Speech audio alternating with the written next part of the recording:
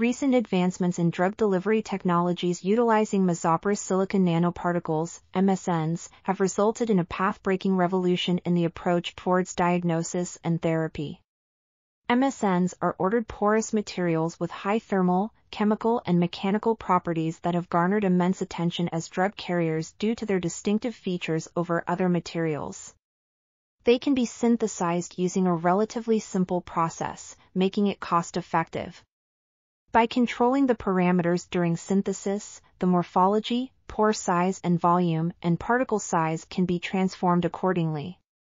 MSNs have been used for loading small molecules as well as macromolecules such as proteins, siRNA, and so forth, making them a versatile carrier. Researchers have explored the potential of MSNs in drug-resistant chemotherapy and antimicrobial therapy by modifying the framework of MSNs. However, there is a lack of thorough understanding of its interaction with a biological system, which poses a major hurdle in the passage of this carrier to the clinical level. Several patents have been filed in the field of MSNs for therapeutic purposes.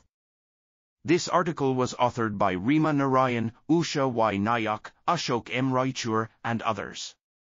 We are RTCLTV, links in the description below.